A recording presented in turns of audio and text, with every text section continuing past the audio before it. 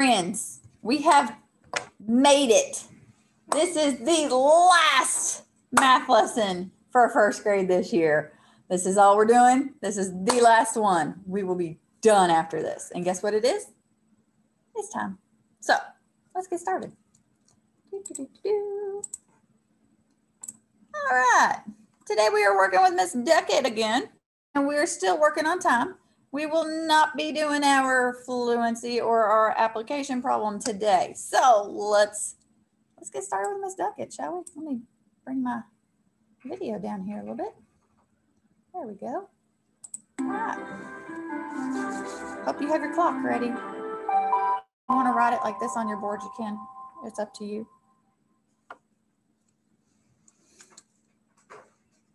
Hi, students.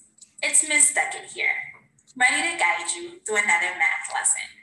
I am so excited to learn with you all today. Today, we are going to practice telling time. On the screen to the left, you will see the materials that you will need for today's lesson. Go ahead and press pause to gather what you will need, and I will be right here waiting when you get back.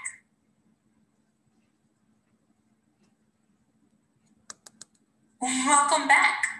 Did you get what you need? We got what we need. We're ready. Well, if you're ready, let me hear you say, ooh, oh yeah, I'm ready. I didn't hear you. Well, what are we waiting for? Let's get started with today's lesson. It's a good one.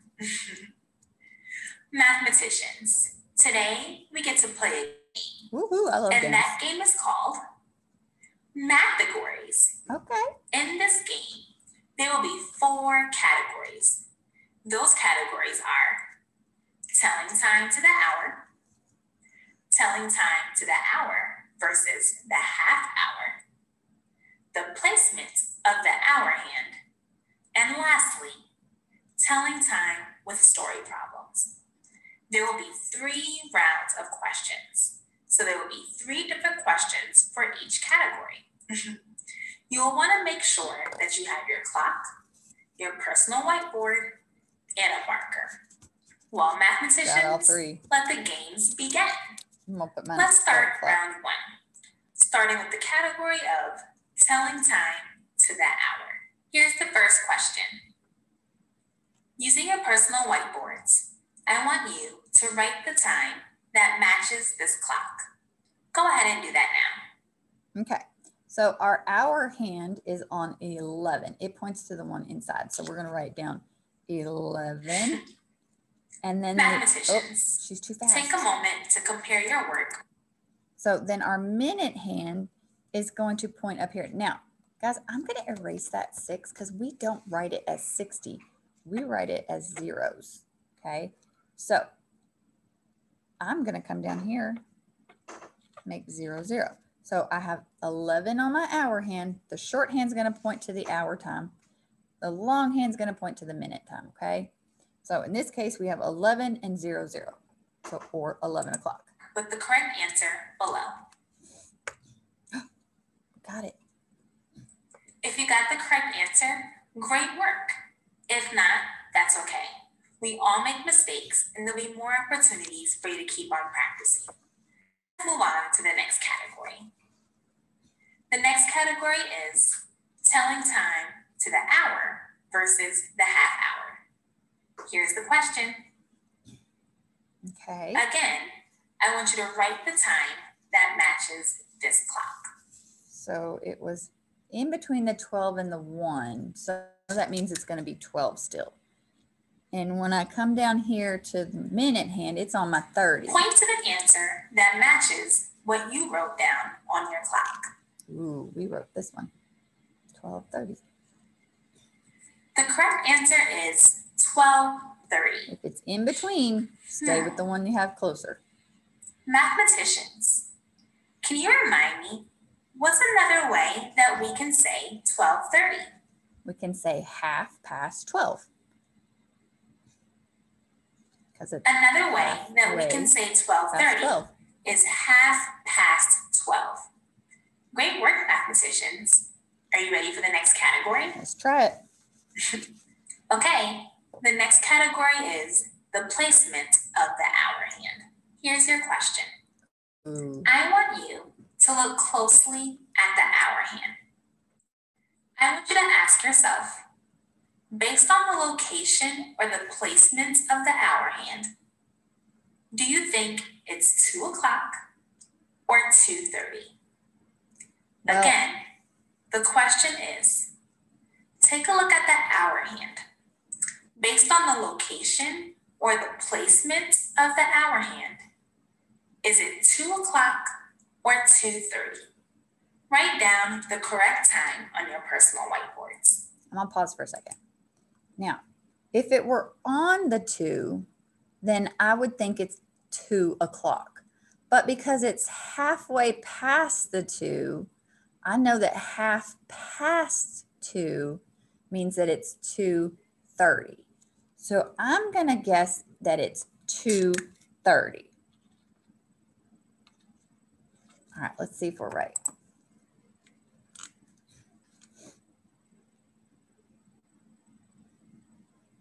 And the correct answer is 2:30. When I look at the hour hand, I notice that it's halfway in between the 2 and the 3, which tells us that the clock is probably showing 2:30. Great work, mathematicians. Let's move on to the next category. Our next category is telling time with story problems. Here's the question. Kim's dance class starts at 3 o'clock. The class lasts half an hour. What does the clock look like when the class ends? Show the time using your clocks and your personal whiteboards. Okay, so I'm gonna read that question one more time. Kim's dance class starts at 3 o'clock. The class lasts half an hour. What does the clock look like when the class ends? Go ahead and show the time using your clocks and your personal whiteboards. Okay, so it starts at 3 o'clock and it ends, or it lasts half an hour. So we know that in half, we can move it down to the 6. And that's gonna bring our our arrow halfway past the 3. So the class will get out at 3:30.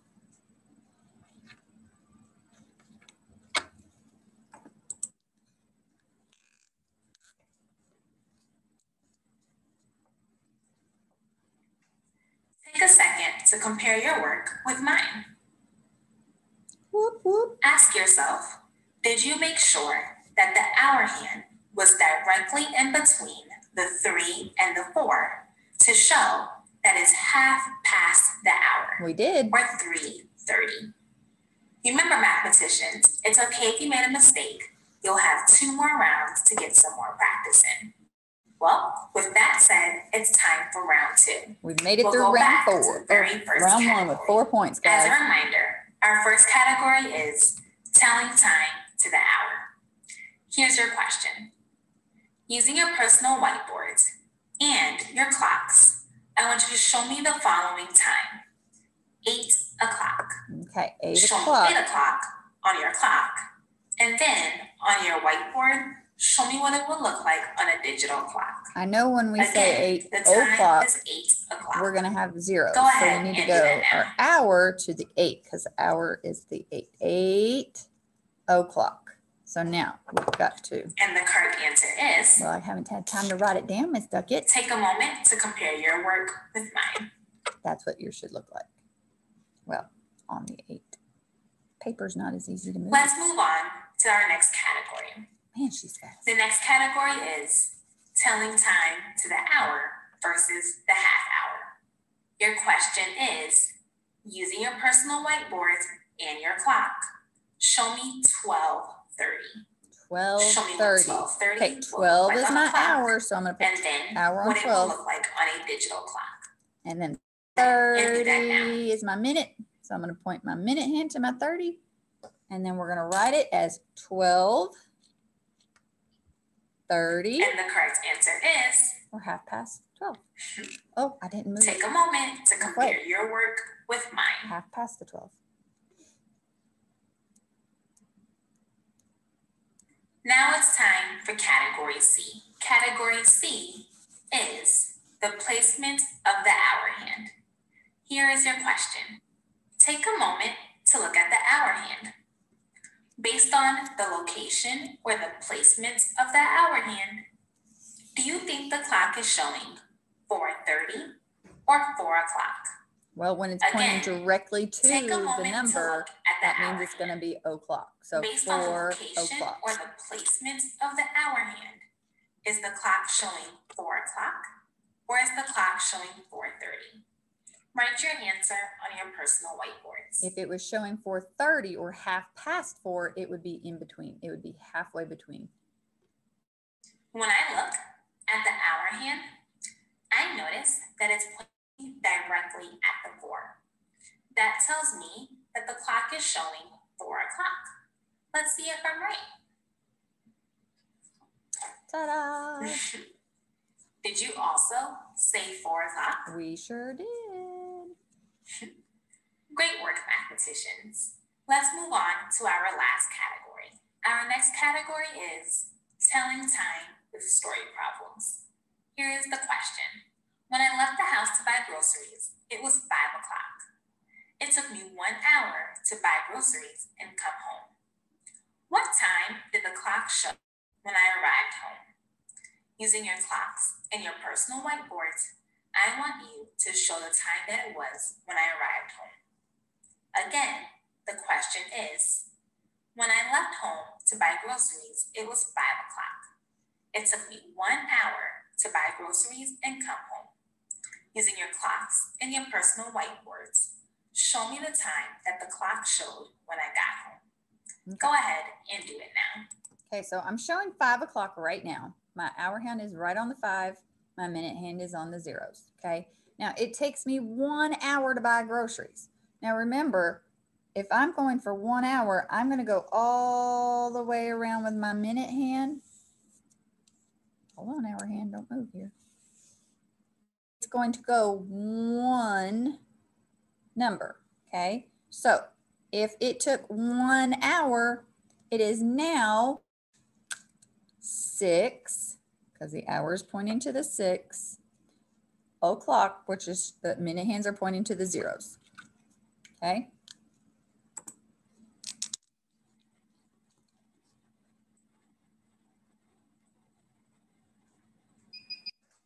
Take a moment to compare your work with mine.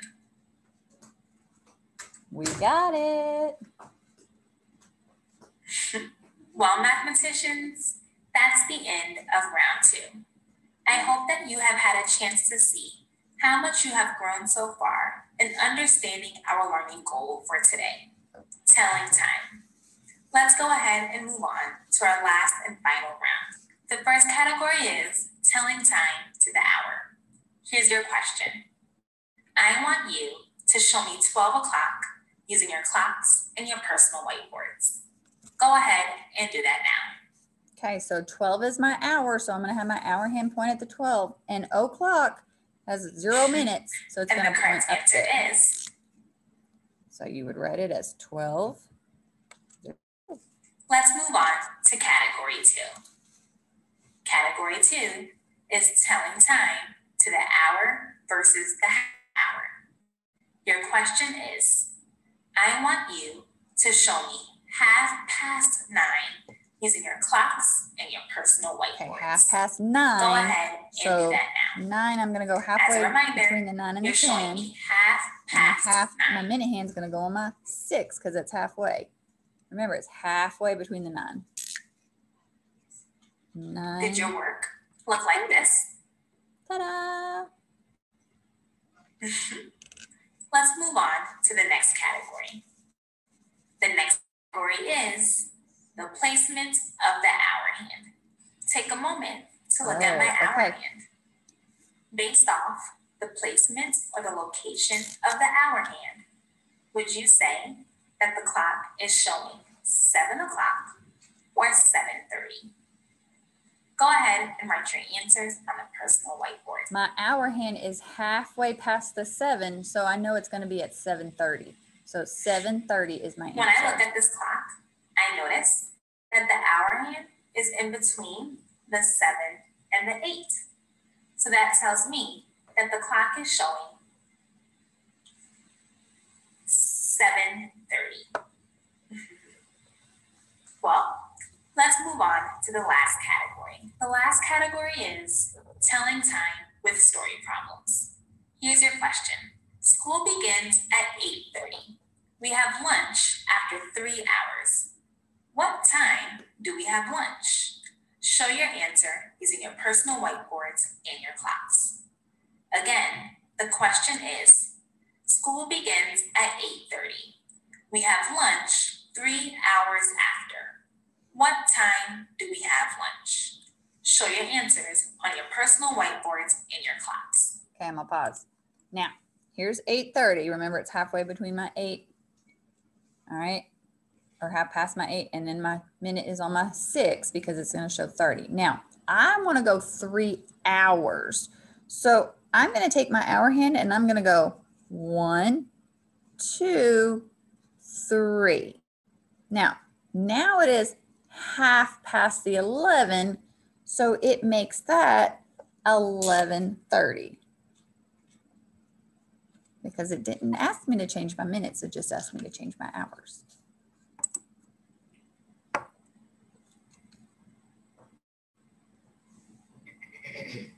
Take a moment to compare your work with mine.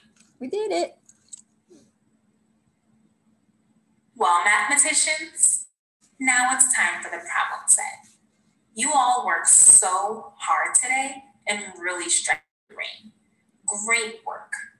Your must-do problems are numbers 1 through 5 and number 7, letters D, E, and F.